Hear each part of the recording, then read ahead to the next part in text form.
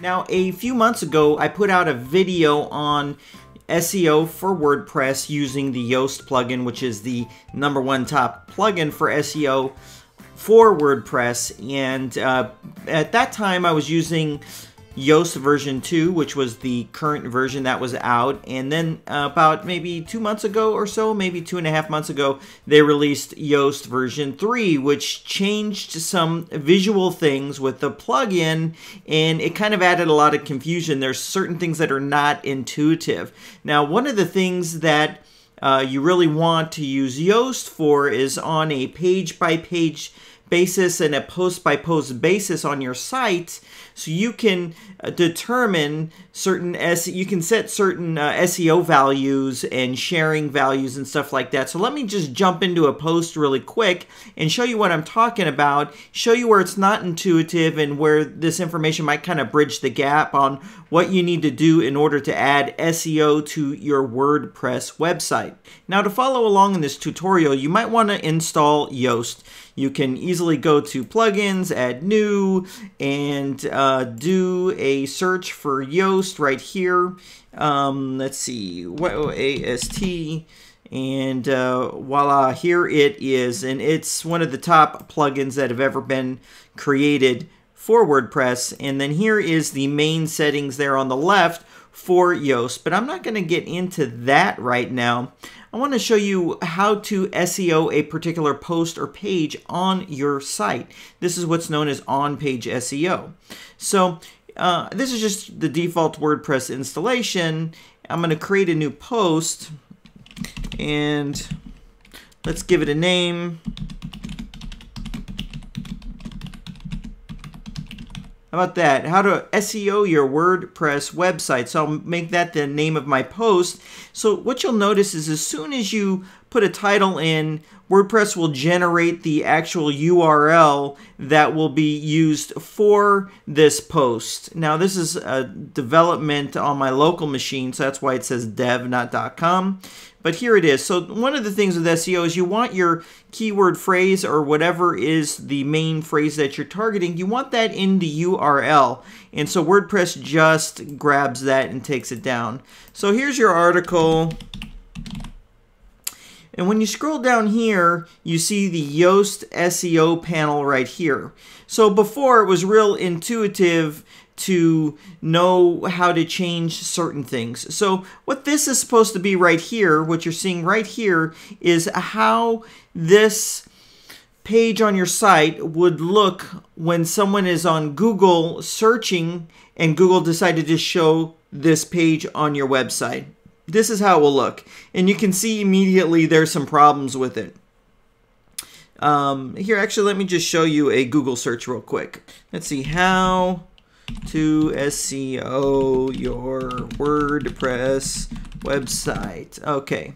So when you do that, here's your title. It's funny, Yoast comes up #1. So here's that title, here's the description, and here is the URL. So if I go back into that page that I was working on, here's the title, here is the URL, and here is the description.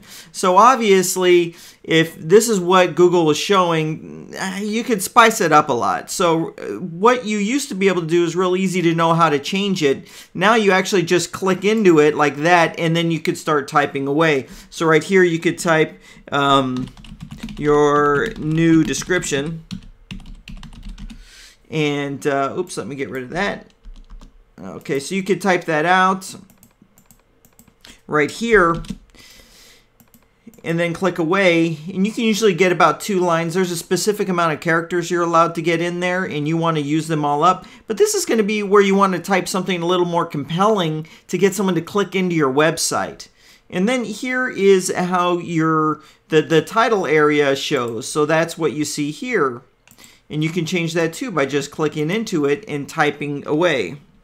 3 ways to boost your SEO, or whatever. And you have more space that you can change that as well. And here's where you could change the URL if you want it to be something different. You could just click in it and you can add characters. Now what's really neat is if I change this to say website, let's just call it site, and I click off, it actually updates it up here too. So it's kind of linked, so that's kind of nice. So this is where you're going to manipulate some of the most important metadata with each of your posts or pages on your WordPress website.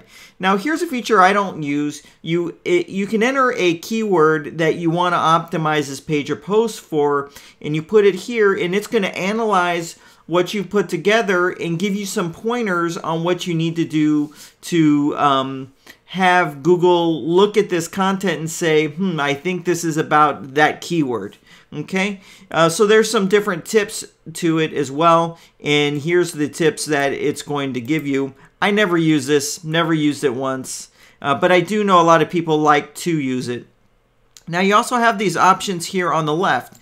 So right here's a little wrench there, and right here's where you can decide if you want Google to index this page or not. Now they don't have to obey it, but they usually do. So you can have this page or post not added to the website's sitemap. Okay, so it's there, but Google's not telling people it's there, type of deal. All right, so here's where you change that. You click on no index and no follow, and right here just click on none. You don't want it added to the sitemap at all. And then right here, this is very important, and let's click on it. This is what the social sharing settings are going to be, and what that is if someone says, I like this post, I want to share it on Facebook, and they take the URL, they jump over to Facebook, and then they paste it in their post, then Facebook's going to go to that URL, which is the site here, and it's going to grab an image, and it's going to grab a title, and it's going to grab a description. And right here you actually get to specify it. Now if you don't set it, it's just going to grab whatever it wants. Facebook's going to grab whatever it wants to grab, and most likely it's not going to be the right image that you want associated with the share.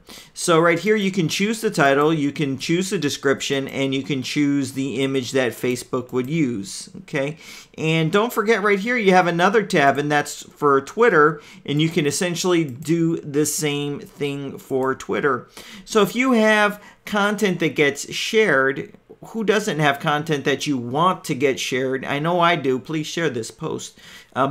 But you can set right here what you want it to be. Now, I do set this because it's actually very important, and that's how you get that viral traffic to your site. So you really want to take the extra few minutes and go in here and set the Facebook and Twitter settings, and you really want to take the extra time right here, and you want to set this snippet right here with their snippet editor.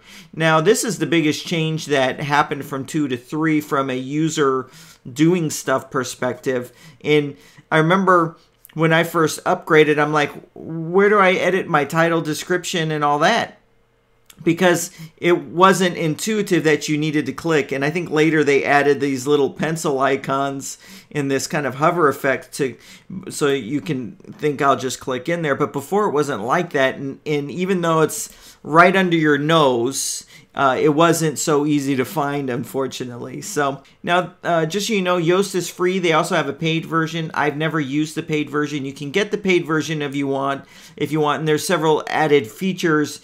But for me, the free version is perfectly fine. But if you do want to buy it and support the developers, just head over to Yoast.com and take a look at all the different things that they are offering. So I hope this helps explain some of these aspects of Yoast and SEO, on-page SEO for your website. Yes, you made it to the end of the video, which must mean that it brought value to you. So can you go ahead and click on the thumbs up down below? That'll help me out. And if you want more videos like this, be sure to click on the subscribe button right down below me. Now, if you want to find me on the internet, I've got a special Facebook group that I set up for people just like you that want answers to their WordPress website. And that's where you can find me, interact with me, and ask me questions. So go ahead and click on the blue button down below to join that special Facebook group. Now, I never want you to leave empty-handed, so I've created a free video course for you called the 3 steps to WordPress success. In this video course, you're going to really learn how to make your website shine, get the results that you want, and have it really stand out from the crowd. So to access that free video course, go ahead and click on the link over here on the right. You can also find me at WPCrafter.com. Make sure you check out my 60-minute website challenges. Those are very popular, and you can find those on the website as well. Hey, thank you so much for watching this video. I make these videos just for you, and I hope you watch the next one.